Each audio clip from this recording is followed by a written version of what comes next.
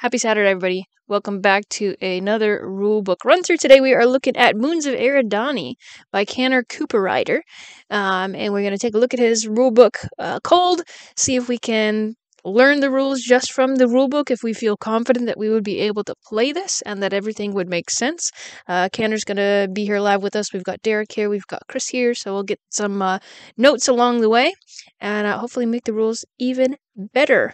But let's start by just talking about what are we looking at today. Caner, tell us about your game. What is it?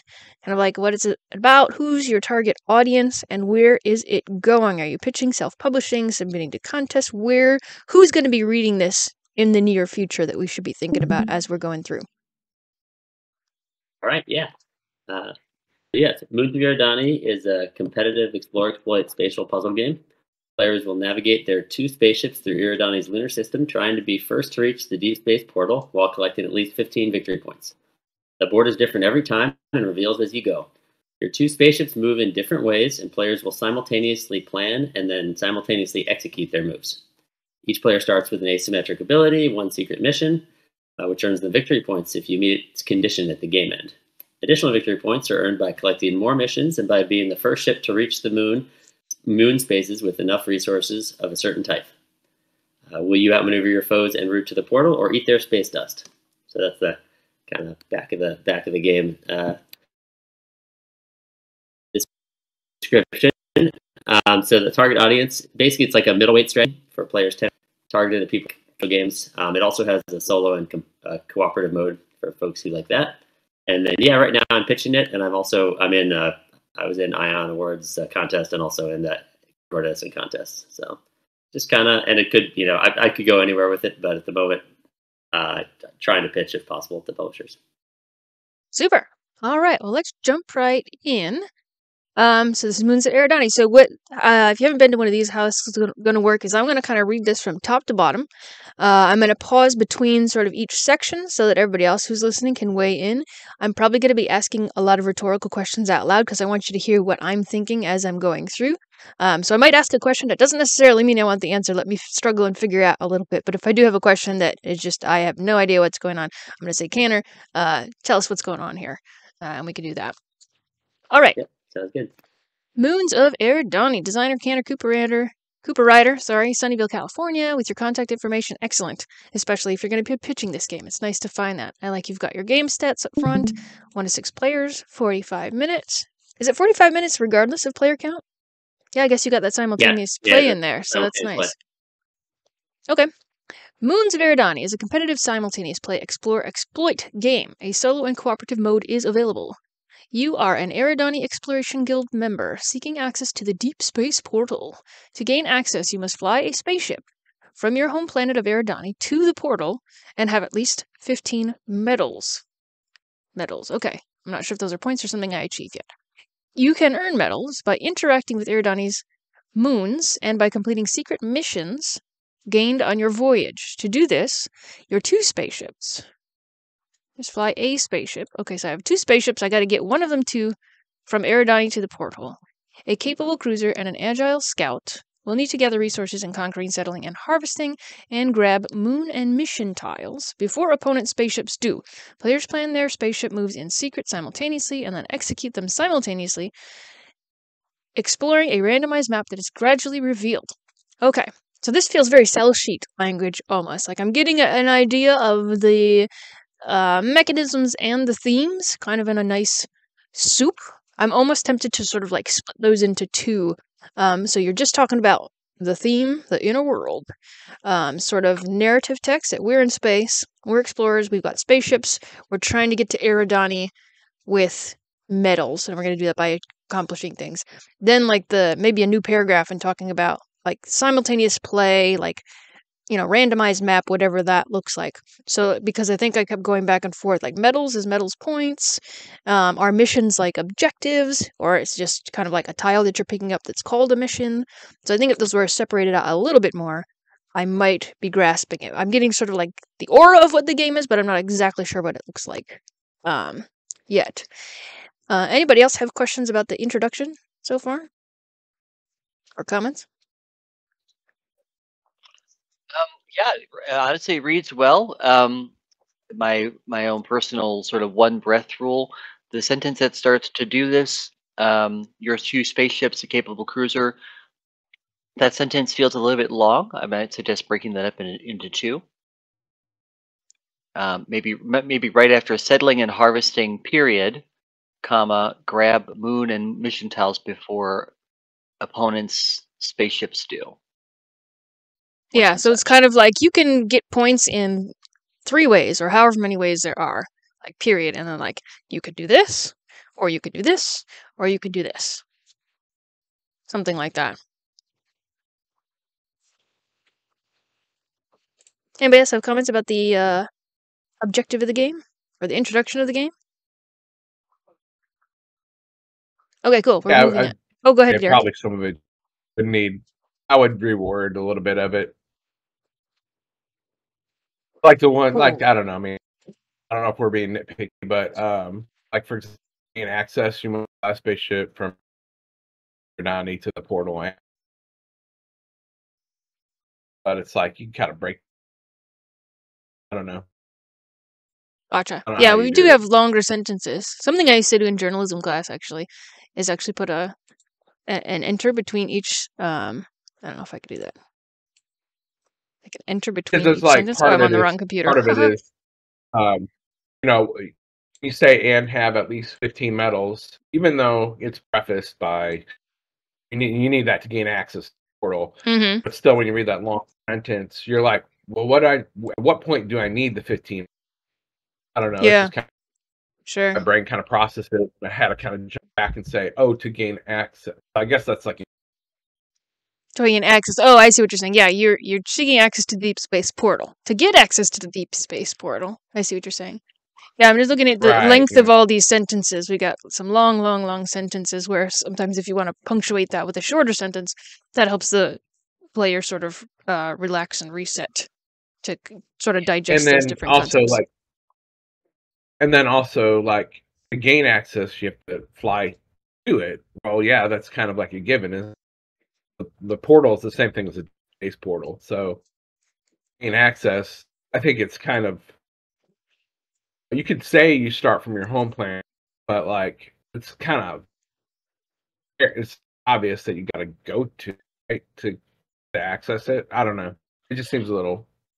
But anyways. Sure. Yeah, so maybe more something that could be a little bit more compact. All right, let's move on to the object of the game. So the first player to get 1 ship on the portal and have 15 or more victory points is the winner. Okay, so victory points, are victory points the same as medals, Caner? Yeah, they are. Okay. I showed the little picture there, but yeah, right, I could have said medals also. Gotcha. Yeah, and that's why, like, usually when I'm writing rule books, we kind of do, like, here's thematic, and then here's the technical. So we can kind of, like, get it in our imagination, but then let's jump right into what does that actually mean in terms of, like, points and objectives and things like that. Okay, so, but I think we've got it. So our goal, we've got 2 ships. We're going to get one of them to the portal with 15 victory points in hand, and there's going to be these different ways we can collect victory points, sort of resources, settling, harvesting, those sorts of things. All right, let's look at the components. 18 plus 3. Okay, 5-6 player expansion shown in parentheses. Okay, so 18 ability cards plus 3 for the expansion. 86 tiles plus 37 for the expansion. 4 shipboards, 4 plus 2, 6 moon boards. Oh, I see. There's 6 moon boards, 4 for the base and 2 are for the expansion. 6 move boards, 4 for the base, 2 for the expansion. Yeah, it's inconsistent how this is listed here. 15 plus 6, 21. Yeah, so maybe it would be better to say 21 mat boards and then parenthesis like 15 regular / 6 advanced or something like that, because this is a little bit of a... starting to look like algebra here. Screens and player aids, scout ships, and resource cubes. And there's kind of a laundry list here too. I wonder if some of these are going to be player pieces, like if the things that all like I'm seeing purple here, like all... oh, here we go. Okay, pick a color. These are all my player pieces. Okay. I almost want the pictures of stuff before we talk about setup step 1, because as we've seen in other weeks when I'm reading a rule book, when I have a question about what something is, I sort of like go up, oh, it's that thing, and come down. So just having that picture of what all they are is great. So this is kind of like a mix of your components sort of bleeding into your setup pieces. But let's see if we can get through it. So each player takes the following. Pick a color and take the pieces below, put extras back in the box. One scout spaceship, which looks like an octagon or like a hex cylinder. One cruiser spaceship, one move board, one move screen, and one player board. Bottom row indicates player color. Okay, so the purple player takes the following. Okay, I could probably find those things in the box. Step 2, grab these move tiles. So this is what a move tile is. Yeah, up here I would like to see like a, like a little hexagon symbol. Oops. Helps if I'm on the right computer. Sort of like a hexagon or some indicator, unless you can just put the pictures of them. Grab these move tiles, put extras back in the box. 2 basic scout move tiles. 1 scout special move tile. 2 cruiser basic move tiles. 1 cruiser special move tile. These are very long names for components. Okay, so we get a scout spaceship, 2 basic moves, and 2 special moves. Are those identical for all players, Caner? Yeah, same for all players. Are they colored? Yeah, the special ones are gray, and the regular ones are white. But they're not colored right now. They're all just either white or gray.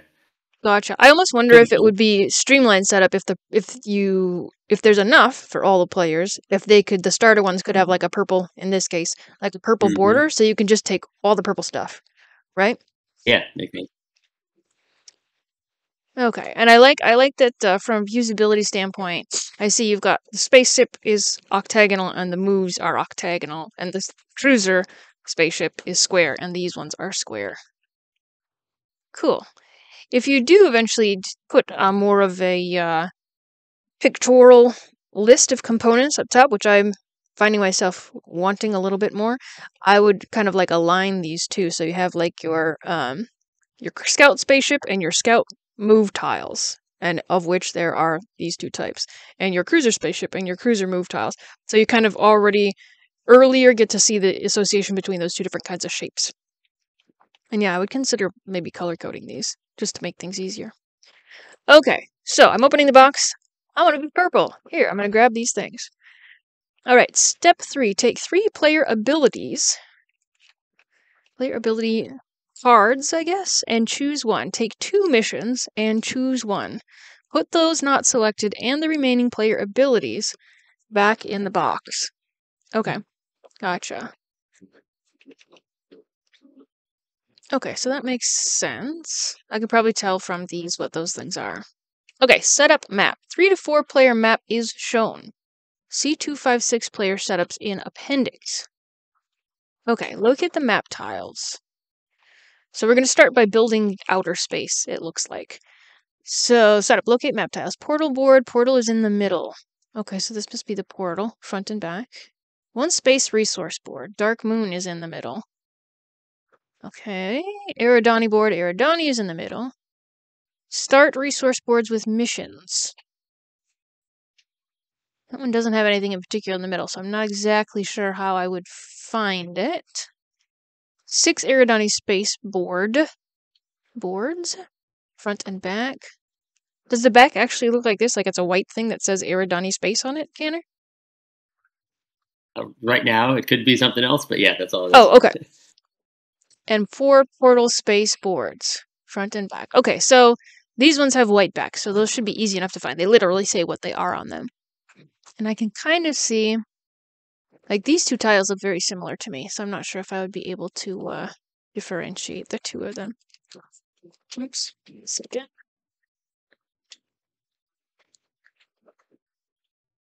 Yeah, that would be my one concern. So we're setting, okay. So differentiating these might be a little tricky. I guess they're double-sided for randomization purposes. Is that right, Caner? Yeah, that's right. Okay. Yeah, I could probably figure out which are which. The trick is there's 5 doubles. There's right. So there's the ones that have the pieces in the center, and those start resources boards are the only one that don't have anything special about them. But every other one is sort of findable. I don't know a good way to make those findable. Like besides, they're the ones that don't have the feature described on the other 5. How many of these are there? Like how many are there? Only 2. Okay, so Yeah, okay, there's 2 start resource boards. and there's 2 portal boards and 2 resource boards and 2 Eridani boards.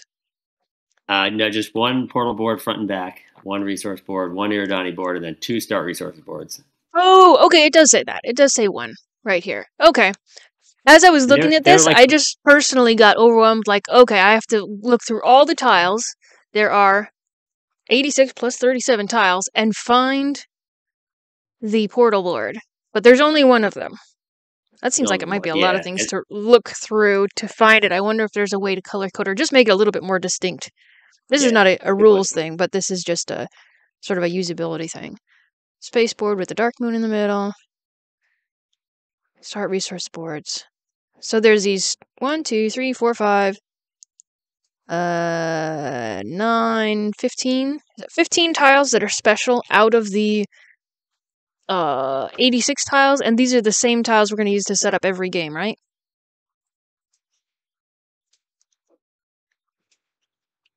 Yeah, the 86 tiles are like just small tiles. These are I'm calling these boards, but maybe I should have called these locate the map boards to be consistent. Okay, so the map tiles are all the same size, and they're the only components in the game that are this size. Okay, okay. Yeah, call them map boards. So this would be where, like, the components thing would be nice to have, to know right away that the map boards are this big, and the whatever other things were going to be, or whatever tiles. Oh wait, so okay. So these aren't tiles. These are, here we go. Here's why I'm confused, because we have tiles here, and then we have map boards. So there we go. So we're locating the map boards. We're not touching the tiles yet. Okay. That's where my mind went, oh my gosh, that's a lot of tiles. Yeah, so the consistency, here's an example of where consistency is really important. Let's call them the same thing. So let's call them map boards here when we're talking about map boards. So we know we're not looking through tiles. And those are the map boards that you're talking about in for that the components. Yeah, this is all the map boards in the game are shown there. I don't know if if you would want to do this, but I could be wrong, but I would probably even say portal board, 1 space board, 1 there. I don't know if that'd be hard somebody with the front. Probably would be good to do that, but I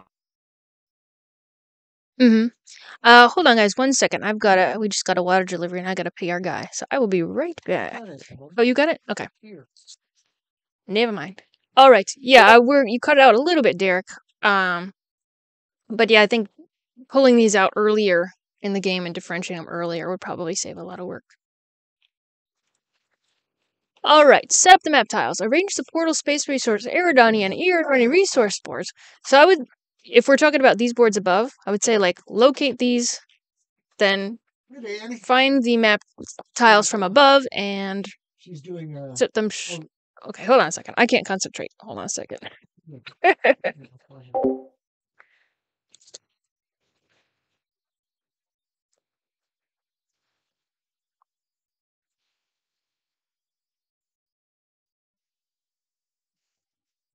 All set? Thank you. Sorry, I just can't concentrate. All right, I'm back. There's just too much going on here. All right, so we're going to find all the map tiles, and we're going to set them up like this. So this is interesting because, okay, so we got the white Eridani space tiles and the white portal tiles set up like this. But there isn't any tile that looks like this that says Eridani resource and is black on the back. Is there, Caner? No, I was just trying to label those, but yeah, I guess that's confusing.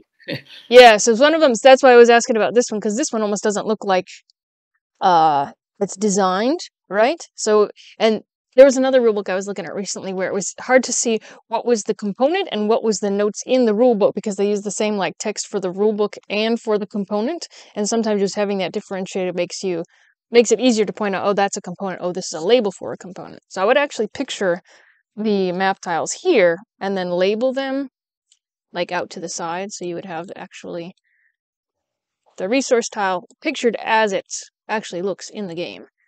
And then you could have something that says, and it's actually Eridani board, right?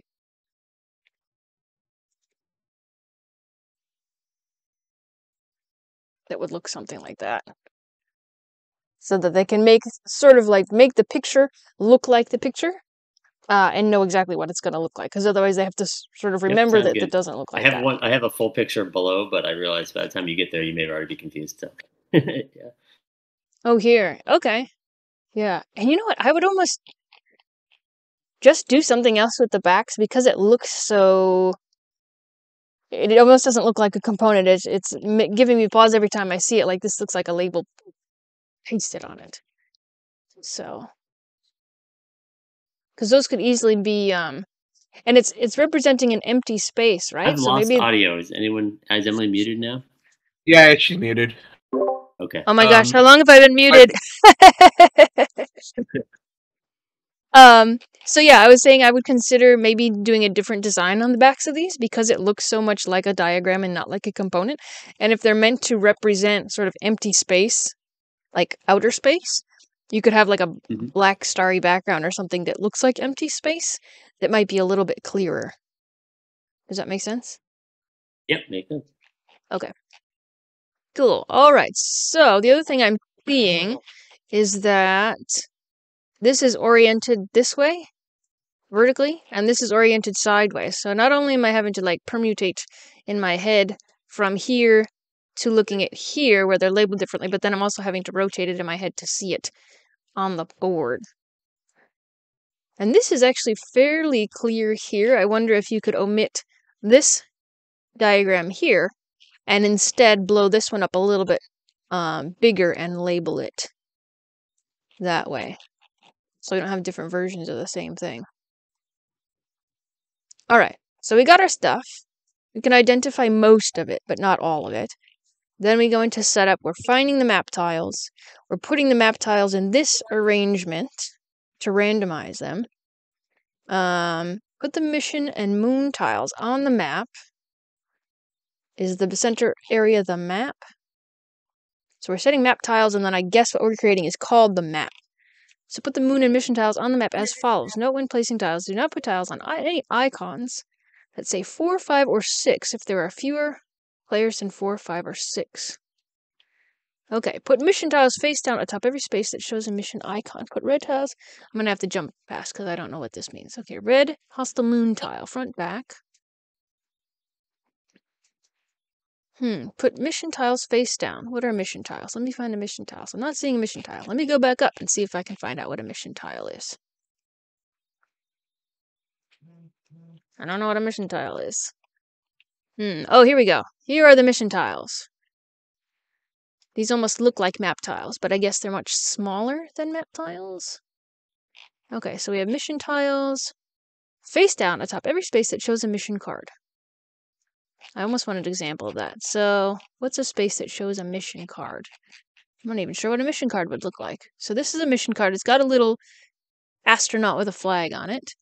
So we're looking through here to... Oh, I think I see. It's very small, but I think I can see. Is it right here? Caner, I think I see a little astronaut. It's very tiny with a 5+ here. Is that what we're looking for? And we would put 5 of those tiles right here? Yes, correct. Okay. So I figured it out. It took me a while to figure it out, but I figured it out. Okay, so put mission tiles. I would almost like put a picture of those. Face down atop every space that shows a mission icon. Yeah, I would even like... Let me take a... Oops, I gotta take a... On the other computer. Let me take a screenshot of that. Pop it in here. So I would like picture an actual tile, one of the tiles with your spaces on it, and the little... I'm just going to use... I wouldn't literally do this, but I'm just going to pick a star. Here, let's imagine this is your little astronaut guy. And then I would take an astronaut tile and actually illustrate. This is like a show instead of tell thing, right?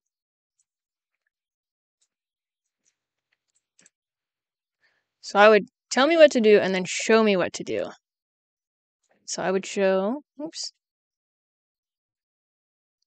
this going here.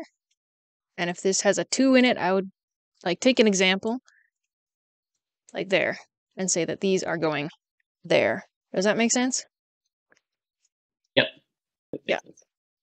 So then we can say, put the mission tiles face down on top of every space that shows a mission icon.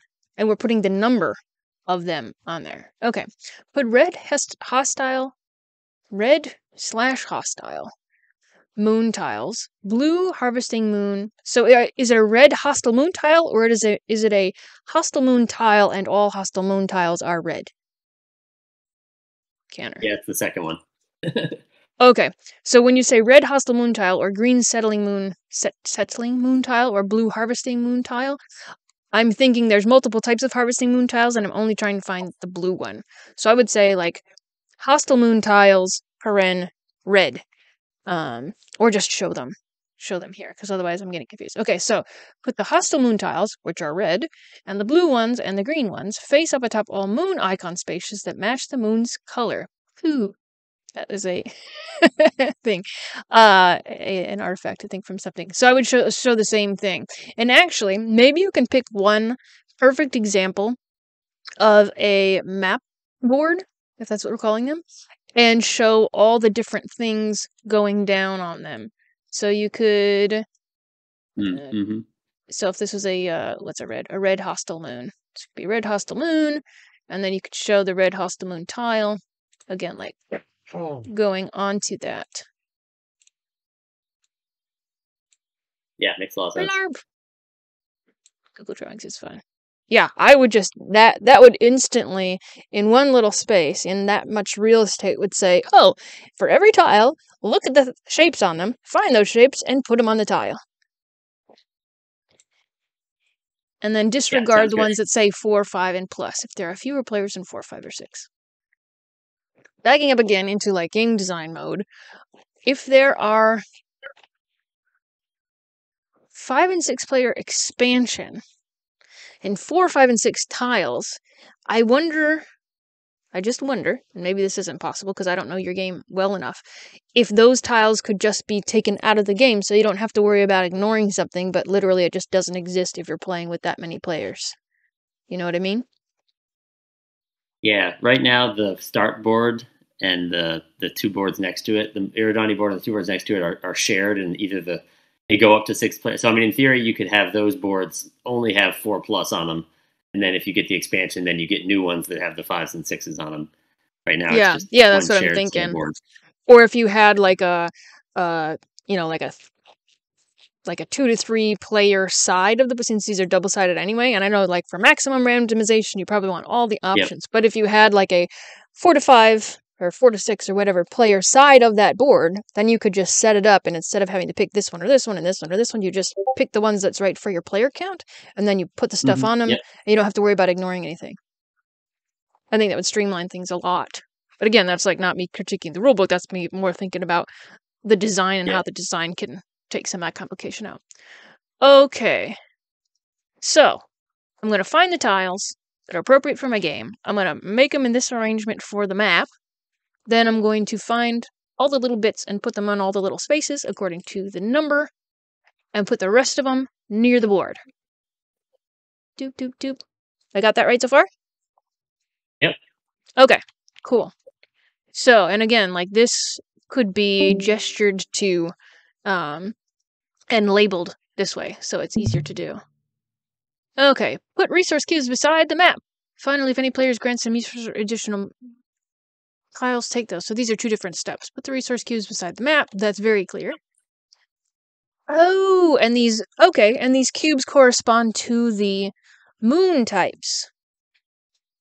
Why are purple ones orange? That seems strange. Yeah, that's a typo. That should say gold. Sorry. Gold. Yeah. Okay, but the gold are on the purple moons? No, sorry, that was just a total typo. Gold is just a totally special resource that I'll describe later. I think I was copying the moons from above and realized okay. But the red cubes go on the red. You harvest red cubes from the red moon, and you harvest green ones from the green moon? or put them on there? You They're u- somehow associated. Yeah, they're associated. You use them on the moons. You don't. Get Okay, them from and the moons. blue ones, but the dark moons don't have any. Right. They're special. Okay. Again, backing up to game designer mode, if these three components function in a similar way, it makes sense that they're the same shape. If this one's an exception, maybe it should be a different shape to intuitively show that this is not just the same as these ones. These are a little bit different. Just as a suggestion. Okay, place all spaceships atop the Eridani space. The complete setup for 4 to 5 players is shown in the following image. Where are the spaceships? Let's see if okay, Eridani space. Atop the Eridani space. These all look like Eridani spaces, but I don't see spaceships. Oh, this is the Eridani space. So it's the Eridani space of the Eridani space board. Is that right? So That's right. Yeah, I just realized that was confusing. Yeah, so we got a space game with lots of spaces in them and tiles that are called space tiles. So we might want to look at the terminology there. Okay, so on the Eridani space, what if we called that like the home planet space or something like that? If that's what that's meant to be, that's home. It's the home planet. That might be least confusing. Okay, so we've all taken ability cards. We've all set up our player areas. We put our spaceships on our home planet. We've got the moons that are populated. I think, though it's a little bit hard to see there, the moons have all of their things on them, and we've got cubes nearby. Okay, I think we can set up. We've got the board set up. It took a while to get there, but we've got the board set up. Okay, game flow. The game, and anybody else want to comment? Derek, I guess Chris jumped off. He's got something else at 11, or his time, whatever time it is there. But Derek, did you have anything else to add about the steps?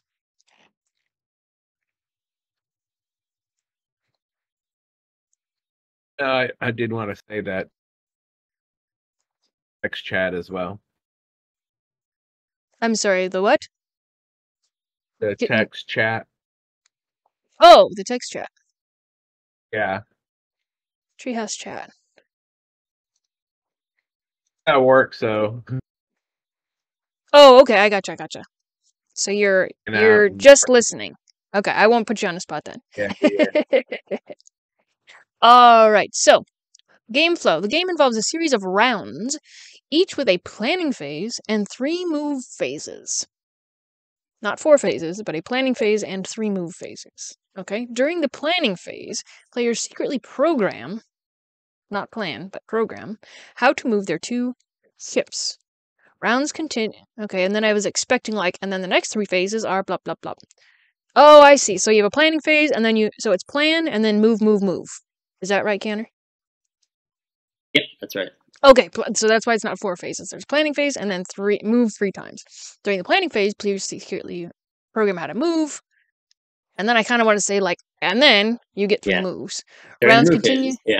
Yeah, and then rounds continue in this way until the players win. I would also not number these because these sort of imply that these are steps. Because these aren't really, I mean, they are in order. During the planning phase, and then, so I would add something, and then they move, and then rounds will continue this way until it ends. So I won't make that. Yeah, I think I have numbered the bullets throughout.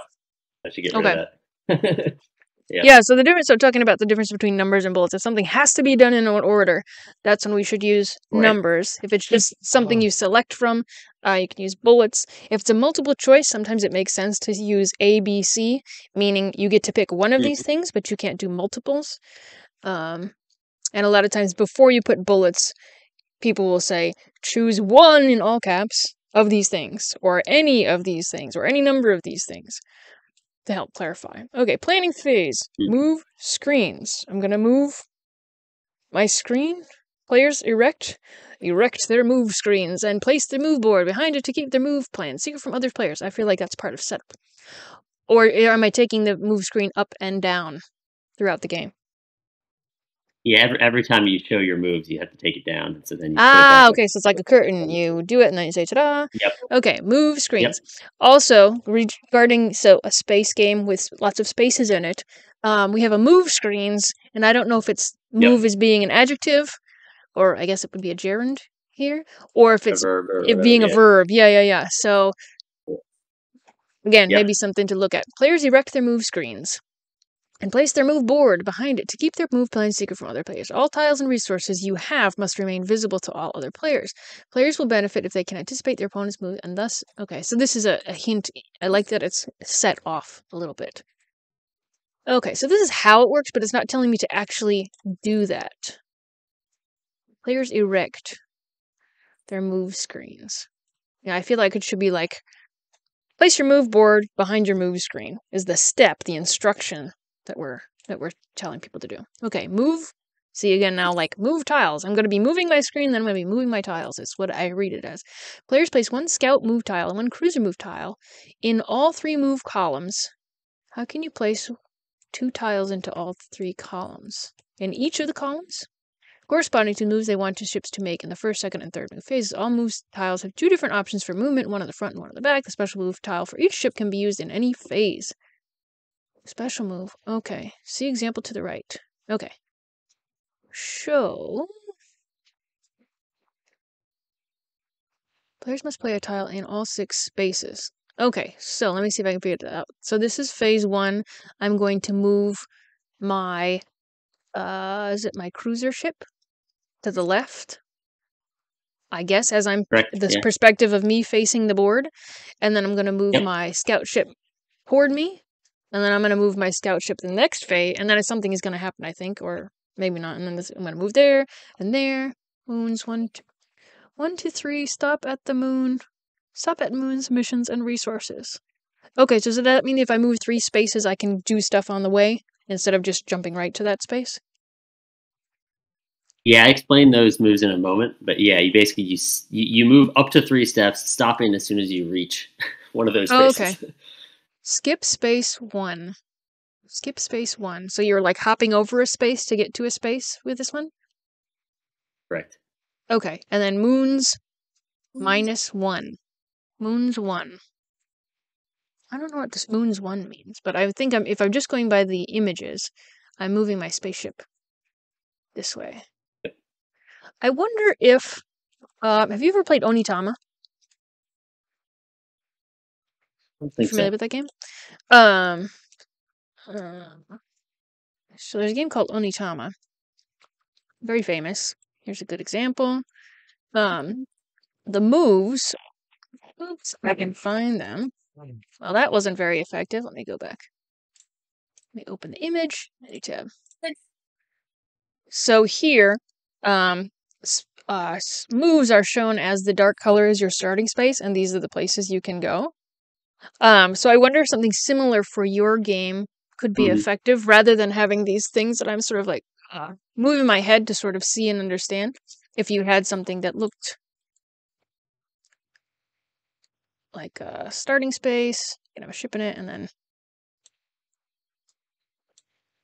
something like this. And you could even have like a little... problem that you have to make. Oh, I can't quite hear you, Derek.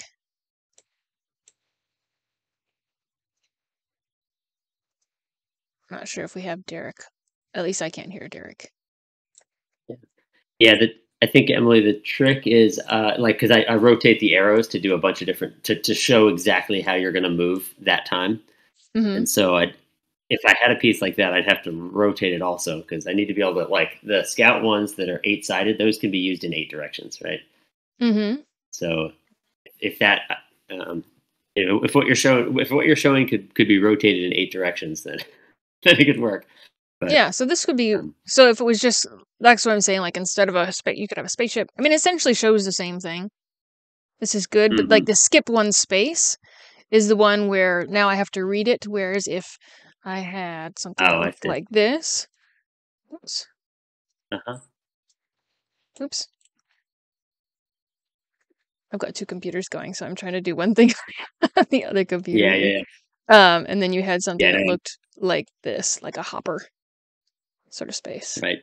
Yeah, no, that's good. Yeah, I've basically had trouble trying to show these advanced moves forever. Yeah, they're both like different. So they inevitably confuse people. So I ended up just using words because I could never come up with a picture that explained both of them in a way that was only a picture. Yeah, iconography can be really, it can help you a lot if it's just right, but it is like an art of one of those things that if you don't get it right, it's always easier to do it. So again, we're pitching this game, we're publishing, the publisher will probably in their minds be able to figure that out. But intuitively, that's how I'm thinking as a player, as I'm imagining 3 squares and skipping over one. Okay, Yep, but I like to skip over one. yeah. Okay, so we've got 3 phases. We're going to move each of our ships in a different way. I think that's pretty easy. Okay, cruiser moves. The 3 cruiser moves tiles must be used in the cruiser move row. Okay, that makes sense. A cruiser that tries to use a scout move will find its engines disabled. Okay, that's just thematic. Players may rotate the basic and special cruiser moves in any direction. Okay, this is feeling a little detailed. To me, the fact that you've designed your tiles to be octagonal and octagonal is very evident that this tile goes here. You can't put an octagon on a square or a square on an octagon unless there's a special switcher thing that you can do. So this might almost be overkill with some of the instructions. But showing and telling. Okay, but I think I've understood it. The scout move tiles must be used in the scout move row. Yeah, like this could be condensed, I think. Players may rotate the basic and special scout move tiles in any 8 directions to indicate which horizontal, vertical, or diagonal direction the ship is desired to move. Yeah, I think this is kind of like place a tile there, that's the direction you're going to move in. Would be pretty. And you could even like show this. Like show how it's programmed and then show what it implements, and maybe you do show that later. The 2 basic moves are, the special moves are. So I'm getting a lot of like background information, like an overview information in this section where I'm expecting like steps. So my steps are really put my screen up, put my moves down, and then the second step is program my moves. And you could say like program your moves abiding by the programming, restrictions or something like that, best practices shown below. And that could be like another heading with the fiddly bits about cruisers can only go on cruisers, scouts can only go on scouts. This is what you're actually saying. But I want the phase to be kind of like, put up my screen, program my moves. That's really what I'm doing. Because this is all just explaining what the moves are. Okay. Players may discuss and negotiate their moves with other players if they want. If you let me get to this moon, I'll let you get also. Okay, so this is like a side note. This is while I'm programming. I might say, hey, that red moon is looking really good over there. Please stay out of my way, because I want to get there. All such players may trade resources. Is this trading resources happening during the planning phase? Is this part of negotiations, Caner? Yeah, it's a good question. Yeah, I mean, basically, anytime you're on a space, you can do it. So you could do it during the planning or during the move phase. Okay. After completing... Yeah, that's a relatively recent addition into the game. Okay. So so I would go through this and say, what is actual, again, like going back to the recipe analogy, like preheat the oven to 375, and then mix together the flour and the eggs, and then do this. We don't have to know, like, oh, let's talk about why there's flour going into this recipe. We just say, put it in. So I would say, like, get your steps solid, and then you can have either if it has to come before the steps so they understand an overview of something, or if it's a fiddly bit, like, here's exactly how this particular move works, I would put it after. So kind of like, but get that really short, on the plan phase, you're going to put up your screen, program your moves, and then it sounds like lower your screen. That is really kind of like what the phase is. After completing all move tile placements, after programming your movement, maybe, programming your ships, players should indicate their readiness by lowering their move screens over the top of their move tiles, keeping them concealed. Okay. Pilots can get... okay, and that's thematic language. When players are ready, the move phases begin. Okay. The 3 move phases. Okay, so, put up my screen, program my ships, put my screen down. Move phase. Move phase execution. All players resolve... and I would phrase these all as verbs as you can. Anytime you have like these TION words, it starts to get very technical. Manual, we're using a complex noun here when really what we mean is like, move your ships, right? That's what we're doing. Like, the ships are gonna fly. All players resolved the first move phase fully, then resolve I think it's resolve. Yeah. it's The just a first typo, move, yeah. then resolve the second, then resolve the third. Okay. This is very like Robo Rally, right? So program move it like, okay, everybody move, everybody move. Each move can generally be resolved simultaneously by all players, but follows a certain order of operations when applicable. Seasoned pilot, yeah. There's a lot of this thematic language that's I feel like is, to be frank, sort of like distracting me, like annoying me from reading the actual rules. I might find a different way to either reduce it or put it off to the side. The order of operations is as follows. Players slide their move screens over to reveal only the next move tile for each of their ships. Oh, okay. So we're covering them and then we're revealing them one at a time. Okay. I wonder if that's to help players or if it's because we're hiding information that might make others kind of take that to us. Players slide their move screens, and I would just say slide your move screens over to reveal the next move tile. Move both ships by your first. Okay, then gain resources. Okay, so if I land on a moon with a resource, I get to, as described in upcoming sections. Okay, then interact. There are 4 types of interactions. With the spaceship on the same space, you may trade resources you have. Okay, so we're all going to move. Then we can all interact, which means we can trade stuff. We can take a mission tile, place it face down in the mission section of my player board. If multiple spaceships are atop the same mission tile, apply the proximity rule. The player who moved the fewest steps to reach that tile removes a tile. Okay, I could probably remember how far I just traveled. And then you're going to give me an example, which I think I understand. With moons, see details in the moons section. Is that before this, after this? I'm not sure. I might need a page number. With asteroids. If a ship ends on a move with asteroids, that player discards 1 resource of their choice if they have any. Daredevil ship captains who brave asteroids feel suffer damage to their ships. Okay, so again, just thematic language. Okay, so I feel like we need if-then statements here. So, if you land on a space with another spaceship, you can trade. If you land on a mission tile, you get to take that tile. Kind of subsection. If there's a tie, the person who moved with the few. What if there's still a tie? Solve that. Okay, and then if you land on a moon, do this. If you land on asteroids, discard 1 resource. If you land neutron interaction order, players should generally interact simultaneously. However, in the rare case when some players want to wait for other interactions to complete, then the interactions are resolved in order from closest to Eridani to farthest from Eridani. Those with equal distances, spaces from Eridani. Oof. So there's a lot of sort of like double checking. Again, like going back a step to like design. I wonder if there would be something easy to do, like the person with the most gold goes, or or maybe there's a player order stack or something like that. Like maybe there's a first player. I do have a number on the player cards. That's a good idea. Okay. Yeah, I do have a number on every player ability, so I could just say do that order. Yeah, I like that. Okay. Take earn mission moon tiles, including any resource reward. Resource rewards. Okay. So, order of operations. So I plan my move. I cover them up. I reveal them. I move my spaceship. Depending where I land, I get some cool stuff. If a ship ends a move phase atop a face-down spaceport. A face-down spaceport. An Eridani spaceport? One of these white ones? Is that what we're saying, Caner? Yeah, any of those space ones. Okay, this is like... Yeah. I think I see where this is going. So that's an unexplored space, and we're going to be able to flip it, I think. That's intuitively. Right. Okay, so it's like a very betrayal, sort of like where you're exploring a map and flipping things over. Yep. Okay, rotating them so their orange corner points the same way as the orange corner on the Eridani board. Okay, so that's like a true north sort of thing. Mm-hmm. Now place moon and mission tiles atop all pieces with matching icons, unless those icons have a player count on them that is higher than the number of players. So again, here, like, we have to read something and then sort of like forget about it and unread about it, and I wonder if that could be looked at with the tiles.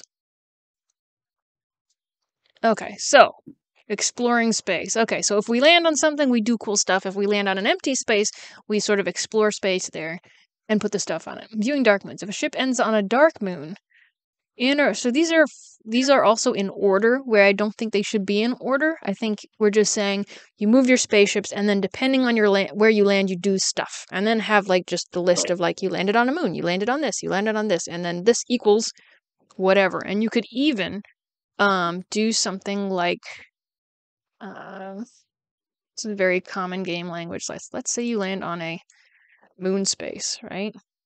Oops. I'm on the wrong keyboard. Okay, order bring to front. So you land on a moon space. Maybe you have your little cruiser or whatever, your little spaceship. Your spaceship lands on a moon space.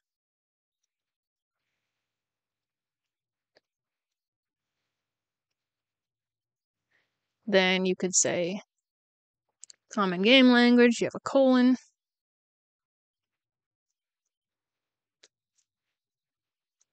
Ta-da! And that means you gain...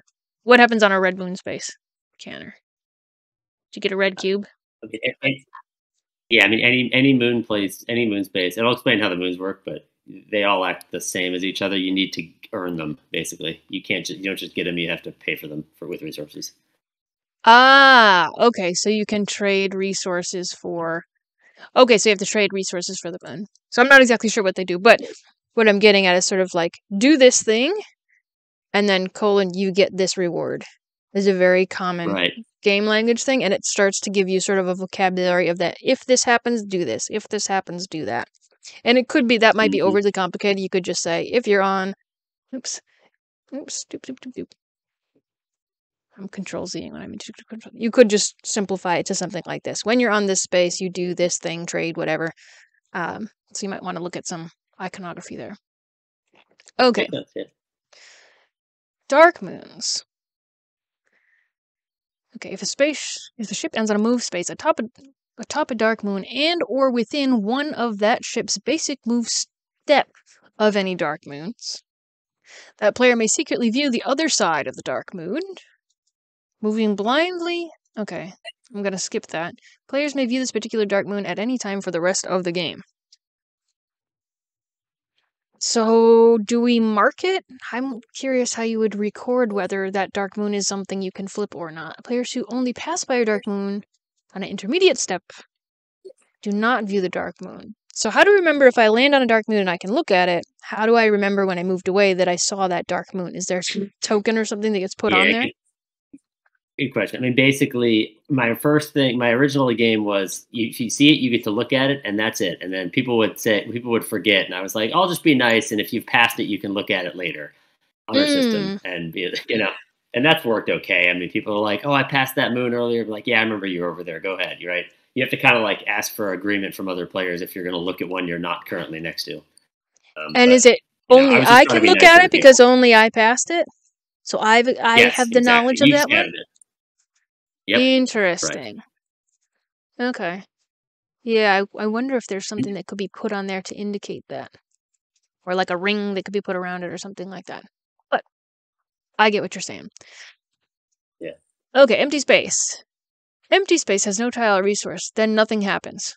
I would put this one first. So I'm a big fan of this, like, when you have like 10 different options, like by the time you read all the options, and you read like a complicated one up first, you're like, ooh, this is going to be a long list of options. So if you do the easy ones first, like land on nothing, do nothing.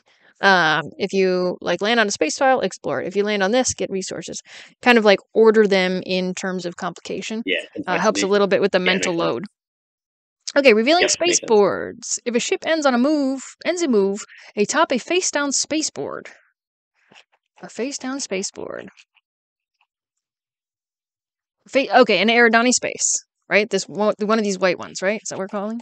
Yeah, exactly. Okay, yep. Or are these all spaceboards? See, now I'm getting confused. These all spaceboards? No, these are map boards. Yeah. Okay, so and it's a portal spaceboard. A portal spaceboard and an Eridani spaceboard are both spaceboards. Are these both spaceboards? Right. Anything that says space after it. Yeah, exactly. Okay. Yeah, again, like I'm thinking like if it was a galaxy with like little stars on it, like I would say, oh, that's space, unexplored space. Something like that. Okay. Yeah, empty space. We already talked about empty space, right? Yep. Order of operations. Okay. Resources. So I was holding on in my head to like these 3 things. I'm going to do the planning phase, then I'm going to move 3 times. So if I'm done talking about the moves, I would say something like that. You move this way 3 times in a row or something like that. Then go on to talk about resources. Because I'm thinking that resources is a sub-heading. Maybe it is. Let's read. Resources are useful for completing some missions and for interacting with certain moons, which require a certain number of different resources of one color. Without these resources, pilots would be limited to spending around space. So, okay, so if I land on a moon, it's probably going to require resources. And this is more information about resources. When a ship lands on a conquering... Okay, a red resource space. Are these moons? I think they're moons, right? So you're saying if they land on a red moon, a green moon, a blue moon, or a purple moon?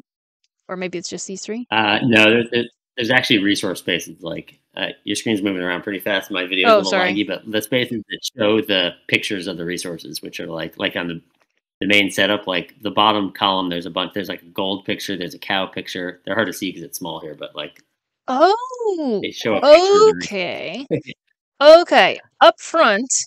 Right in this section where you talk about these resources, if this is the representation of the component, if that corresponds with an icon, I would introduce those icons up front so that by the beginning of the game, and this might be something that goes on like the back page of your rulebook is sort of like a glossary that has your icons and what all of them mean. But it just clicked for me now that gold picture is going to correspond to the gold cube, and I don't think it should have taken me that long. I think it would have been nicer if I knew that right away. Yeah. Okay. Yep, makes sense.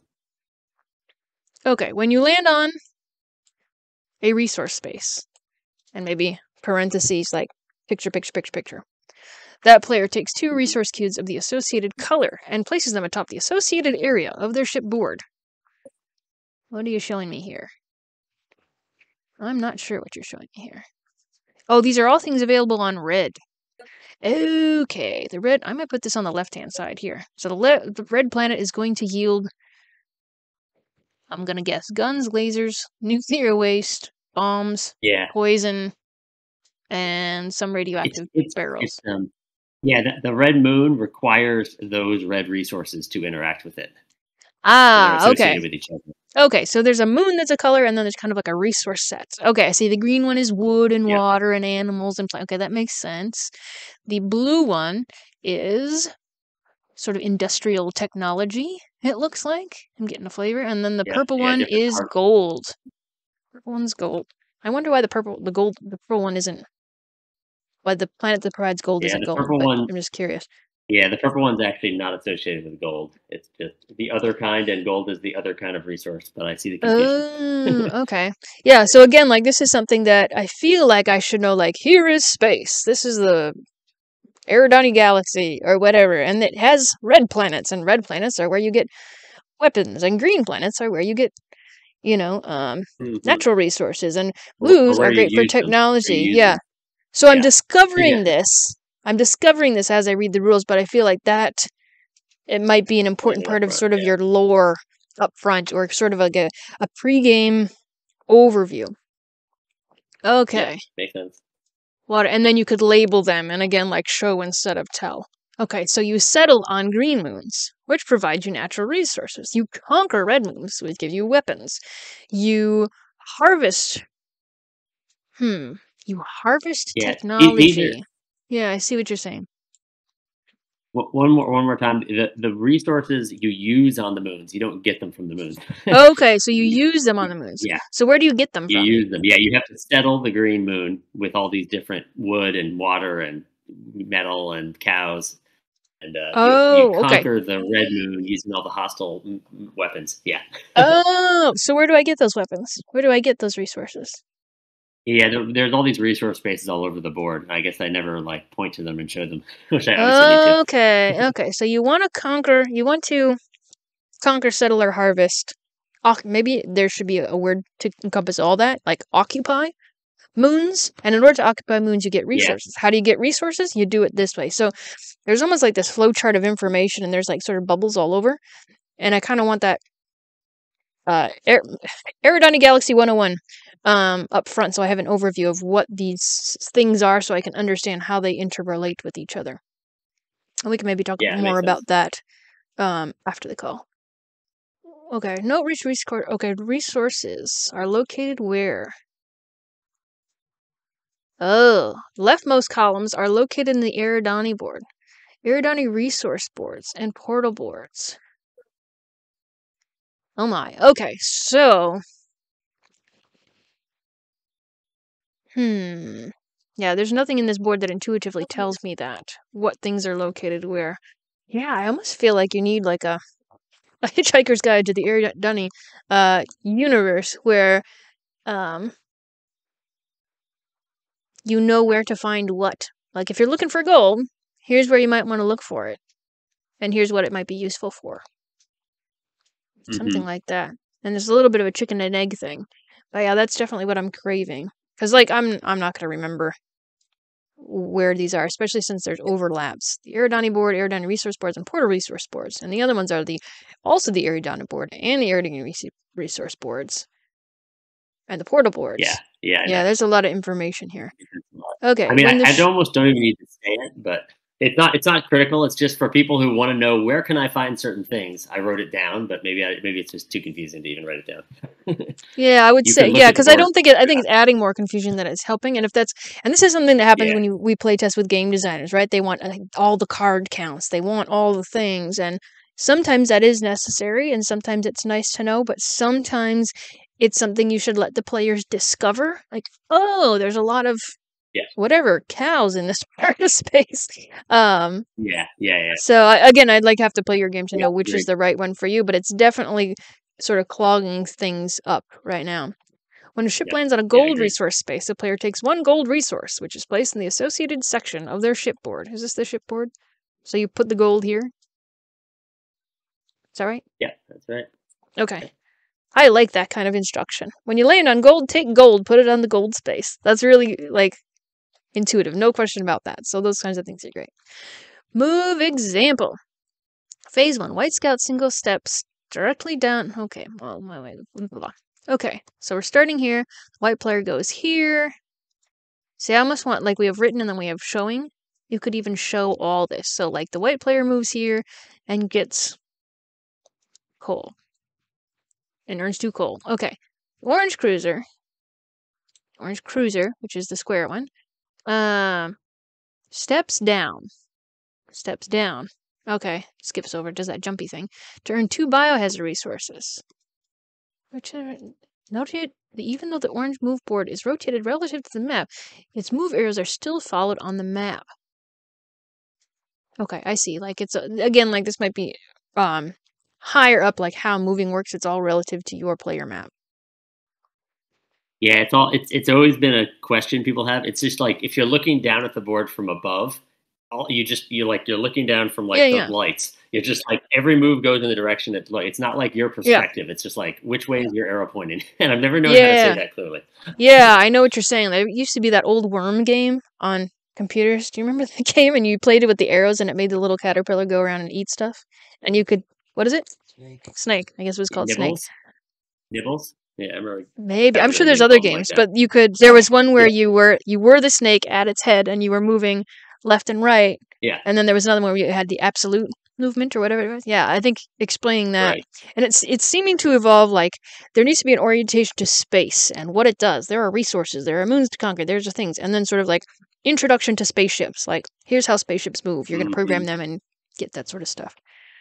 Okay. Mm-hmm. And then the white cruiser, and if these are ABC, I would label them over here real quick. So White Scout single steps orthogonally. Put a little A here. Boop. Orange cruiser steps down, gets 2 biohazard. White both move to the right. Okay. They tie. If they cannot agree on one player taking it in exchange for resources, then neither receives a tile and remains on the map. Okay, that's interesting. So you can bribe each other. I like it. Okay, phase 2. Orange Scout singles. Okay. So we're going to continue this a lot. What are we showing here? 2. Oh, I see. These are highlighted here, but not highlighted here. Okay, so you're showing part of a board here. Right. And that's acceptable. In a final version of the rulebook, I might gradient out the board to show that you're just seeing part of the board, but I get what you're trying to show here. Okay, I'm going to kind of jump through these and assume that they make sense. You land on a resource, you get 2 of the resource. You land on a moon, you can conquer a moon. Right now, it looks like we're just collecting resources for the most part. Gold and resources. Yep. And one of them is the mission missions. tile. Okay, so we haven't had an example of a planet yet. Mission score victory points. Okay. Keep tiles hidden. Okay, so these are just, you take them and they're worth points at the end of the game? Mission victory points? If you complete the objective, yeah. It's got like a picture of what you have to harvesting do. blue moons. Harvesting blue moons 2 equals... I might show this differently. I might show this as... Okay. I think what you're saying is... Let me delete on the right computer. Let's pretend this is the score for points. And again, I would use the hyphen. Like 1 equals... 2 of them. Mm-hmm. Yeah.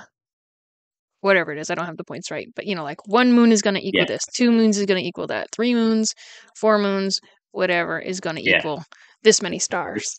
And it takes... It's so obvious when you say it. And it takes off harvesting blue moon. It takes off some of the verbiage. So it makes it easy for you to see it. You can even rotate this, in a direction and kind of still see what it is across the board. It kind of language independence. Words entirely. Yeah, anytime you can get rid of those words, it's... And if you can get rid of the words entirely and put it in front of somebody and they intuitively know what that means, if I collect 3 moons, I'm going to get 4 medals, whatever that looks. That would be an indication that, cool, then you can strip those out. Okay, and you want to keep the tiles hidden. Okay, so these are the contracts and Ticket to Ride, right? You want to get them, you put them down, and if you do them at the end of the game, cool. Is there a penalty for not getting them at the end of the game? That's a common question. I don't think there's no penalty. I thought I said that somewhere, but I may never say that. I'm sure you do, and I'm kind of skimming. Yeah. Okay. No penalty. Ships arriving there later earn nothing. Let's say mission tile has been taken. I see. Okay, that makes sense. And I like that. I wanted to comment on this because I think this is good, and this is something that people don't do enough, is that the mission tile... Oh, maybe I'm wrong about that. So you have these square mission tiles, and they go on these square spaces that are exactly the same size. I would maybe gray those out or something, so that nobody looking across the board would confuse that there is a mission tile here. You know what I mean? Because you stack them up. Well, right. Okay. Let me see. Be clear. On the mission spaces, there's a little mission icon. It's like half the size of the mission, and so that I've never known what size to make it, but I want people to be able to see it and not miss it because you got to put the tile on. Oh, here it is. Here it is. Okay. Yeah. Okay. And you have done that. Then you have done that. Okay. Gotcha. Oh, okay. So in the setup, what I'm seeing here is this is actually mission tiles stacked onto the spaces. Yeah. Okay. Yeah. So it did. One mission on. Okay. So that is good because when that's empty, then they're gone. So that's good. So there's no confusion. Excellent. Good job on that. Okay. Let's see what else we got. Okay, so we got mission spaces. Now we got moon spaces. So let me just look at this.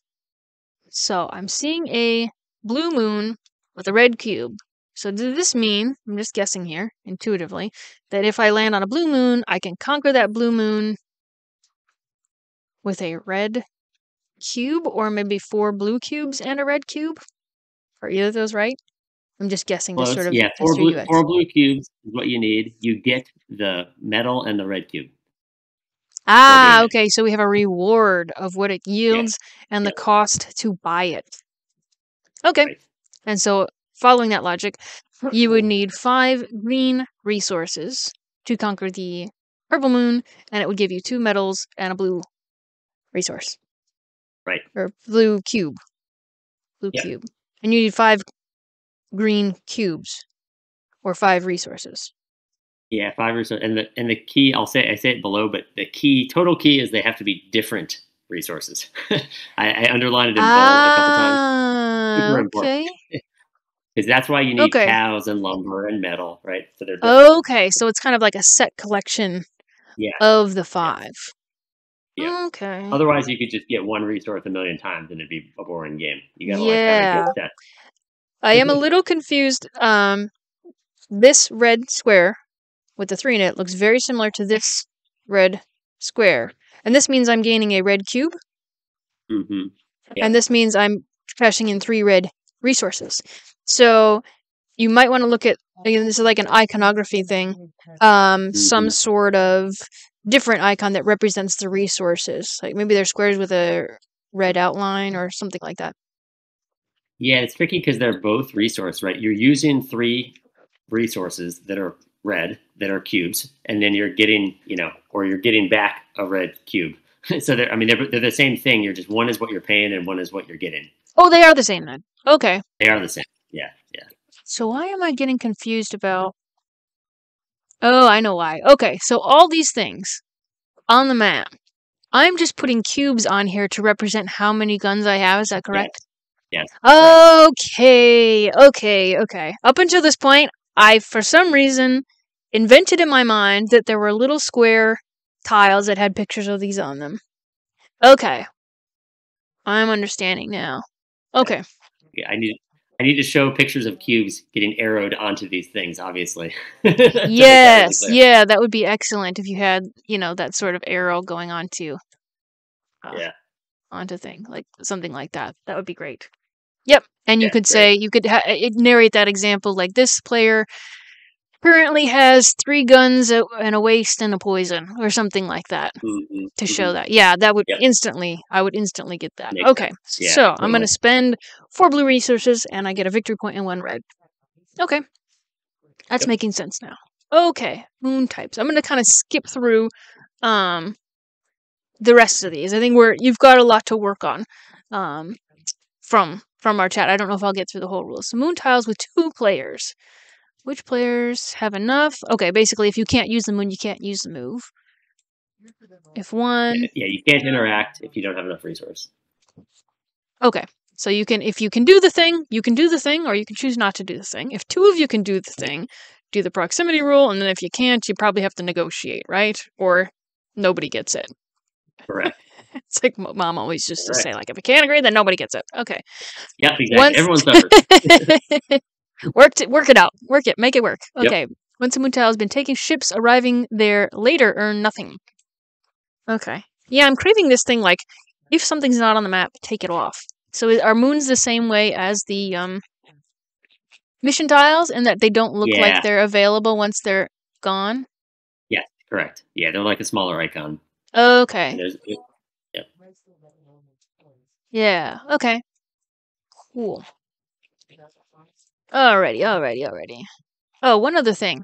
The resources on the map. Okay, you don't take resources off the map, you just sort of like count them with the counters. Everything else, when you're taking it off the map. Right? Right. Okay. Right. So, land on a space, take the stuff that's shown on the space. Is that the essence of what we're doing most of the time? Okay. That is the essence, exactly. That was land on a space, take the stuff on the space. If there's a tie, you got to work it out, but basically that's what we're doing. So I think that could become an abridged version of that up top. So this happens in games, because your game is a little bit a heavier game, right? So there's almost like the pre-rules. That's like, like the turn order would be like, on your turn, you're going to do these 3 things. 1 sentence. 2, 1 sentence. 3, 1 second. 1 sentence. Each of these things is explained in more detail below. Then you have a heading 2 that says, okay, here, let's talk about step number 1. Let's talk about step number 2.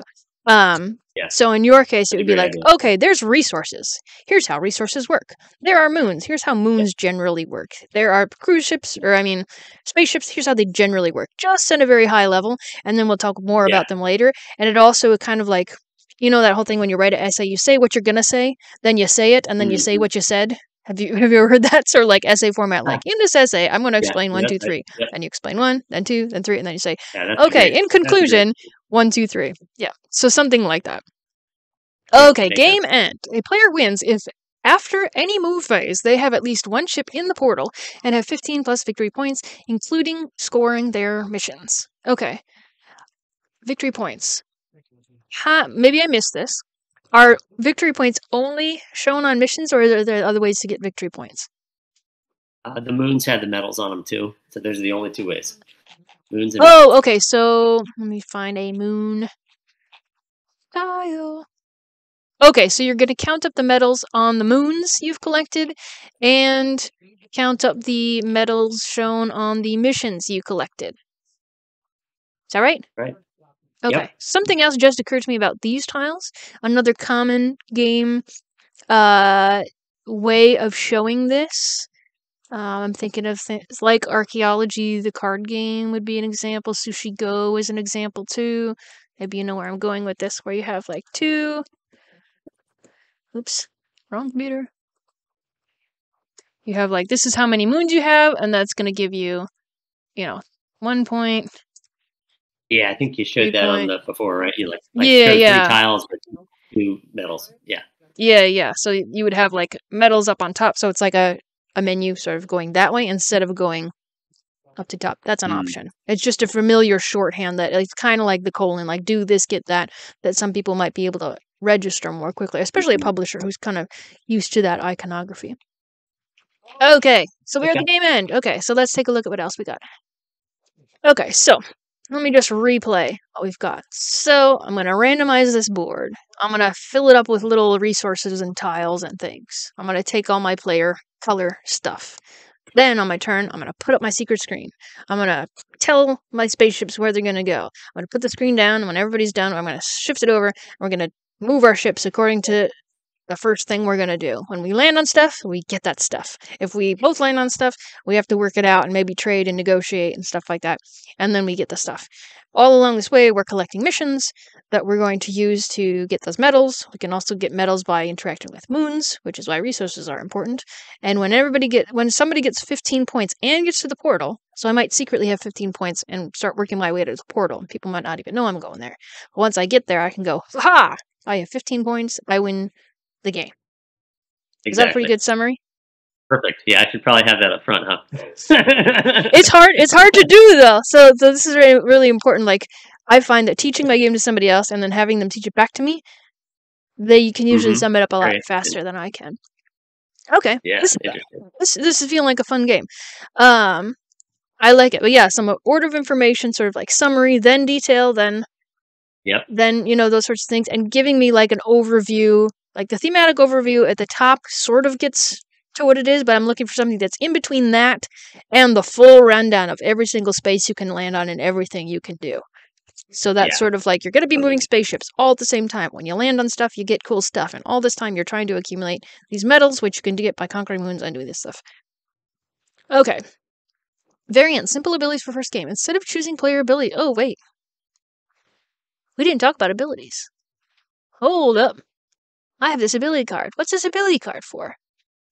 I can't quite see. I show them in the very back what they all are, but I don't specifically let's talk take a about look. Yeah, so when can I use an ability? Does that modify my move? Yeah, why don't we let me show you in the back and you can kind of okay, missions. Okay, that makes sense. Collect one of these. Okay, that makes sense. Player abilities: Dark Moon Lover, secretly spy all dark moons. Gain 1 VP for 5+ dark moon tiles. Okay, cool. At the start of the game, draw 4 total missions and keep 3 in a max player count. Okay, so mission booster. Okay, so these are like power-ups. Yep. I wonder... This looks like the Windows icon to me. Has anybody ever told that before? Like the window, the old school Windows icon. Yeah. I almost wonder if these... Are these necessary for the core of the game, or are these like an add-on? Yeah, they're basically they're not necessary strictly. I added them later just to make more, even more replayability, right? You're like, ooh, I want to be that one that does that cool thing. Yeah, so instead of choosing player abilities, I just wonder, again, this is me wondering, and publishers would be different, because you just told me the whole game, but you didn't really mention the abilities, and I wonder if your first game, you could play it without abilities and still have a consistent experience that's maybe one step back, and then for your second game... So rather than presenting it as, here's the game, you can also strip the abilities out, maybe explain the first game, and then add the abilities in. Yep. Might be one way to do it. Also, it works fine without them. Okay. And also, the nice thing about that is people play the game and say, oh, that was fun. Now let's play it with the abilities. Instead of maybe having a confusing first game and then having to scale it back and feeling like maybe they're not smart enough for the game, you get that like short win, like, oh, we did that. Let's add something else. Let's add something else. That might be a better sort of like customer journey for you. Like make that first game like knock out of the park. Super fun. Okay, advanced play. Instead of losing one resource when landing on an asteroid, bounce back to the space you came from. When landing on a moon that you are unable to interact, bounce back in the same way. Okay, so it's a less bad feeling thing. It's actually a harsher. This is advanced because this is harsher. Yeah. Like if you land on a moon, you have to fly all the way back to where you came from. So you lose a space. Okay. It's more like I see what you're Rally. saying. So you lose. Yeah, so you're not going to lose your stuff, but you get to kind of try that again, so to speak. So in some ways it's more intense, but some ways it's less penalty because you don't have to go get that thing again. You get to keep your stuff. Yeah. The asteroid, it's like a break even. On the moons, it's way harder because if you play this way, the moons, you can't go through a moon that you can't interact with. Like if it's a hostile moon, you're not strong enough, you have to go around it. In the beginner game, you just walk right through it, and it's easier. Okay, I see. So you see the asteroids and you're like, ooh, I don't want to go there. Or if it's like a minefield, I don't want to go in there. Got it. Play to 18 victory points instead of 15. Okay, that's fine. And then we got cooperative game rules. Okay. And then we got a lot of player things. Player expansion. So maybe we'll look at this another day, because we're at 11:30 my time now. But yeah. So I think Derek is still listening. Feel free to pipe in, Derek, if you wanted to contribute. But yeah, so I would go through, like, just from top to bottom, like, work on the introduction. Maybe there's an introduction, and then there's sort of like a game overview section, which is maybe 3 times longer than the introduction, but much shorter than the rest of the game. The object of the game is good. I might say first player to get to the portal and have 15 victory points. I might say you can earn victory points by conquering moons and gaining missions. Something that's a little bit similar. Because there's layers to it, right? You want victory points. To get points, you do these things. To get these things, you have to do the resource. So there's kind of like layers. I would picture all the components, honestly, just to get them all up front. And you could sort of arrange them so that all the player things are sort of together and all the expansion things are sort of together. Like shared things. And I included that list. I included that components list just as like a high level. Here's, what you would take to make the game. But I didn't really, if I didn't have it, I would be basically showing them all right after is what you're kind of saying. There's so many, but I would like to show them first. It's kind of hard to know, but I think I would show them first, especially because some of these things have like move boards, map boards, ship boards. There's a lot of these things that are boards that I think maybe are tiles. I would look at the names and the scale of some of those things. So that when I open the box, there's a lot of pieces in this box, I can start to separate things out and see what's what. So you don't necessarily need to know that there's special moves and scout, basic scout, move tiles, scout, special. So that's a weird thing too. Basic scout, move tiles, and then it should be like special scout, move tiles, but it's scout special, so it flips around. But like I don't need to know that there's different types of tiles or different types of moons. Just be like, hey, these are the moons. They look like moons. They're different colors. These are the map tiles. They're all square and they're about this size. Something, again, like sort of like overview. Then we can get more specific into the setup. Like find the moons, then notice that they're different colors, and here's where they go. Makes sense, yeah. Yeah. So like all the information is here, but I think it couldn't be sort of like packaged up and curated a little bit better. And maybe what I'll do if I have some time this week, or if you want to chat some more, we can work on putting together like a 1-page, like here's the outline of the order that we think they should go in. And then you can sort of like fit things into a different order and add some transition sections that might clean this up a little bit. Yeah, it makes sense. How about, I really appreciate the comments on it. How about I take a shot at the overview and I send it to you at some point? Yeah, that sounds good. Yeah, that sounds good. Cool. All right. So did you find this helpful? I hope, and not too, not too absolutely, ridiculous. Okay. Awesome. Alrighty. Anything else? Any other questions or things that people want to chime in with before we wrap up for today?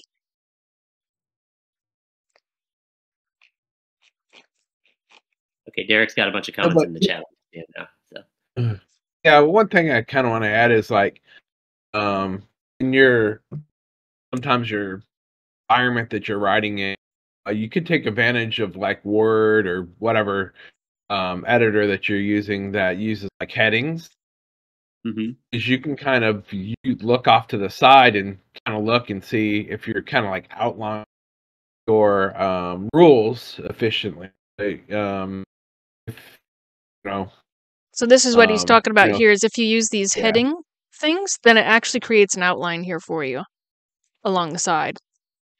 So if you do like object of the game, components, we'll call that a 2 or a 3, whatever that is, it starts to form an outline out here, and you can kind of see where things land.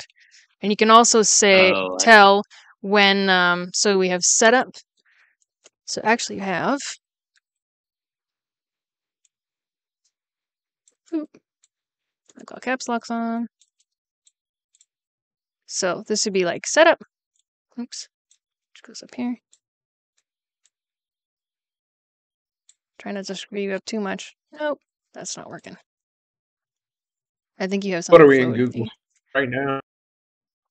Yeah. Anyway, so you would have setup, and then underneath setup you would have player areas, or whatever you would call that, which would be number 2.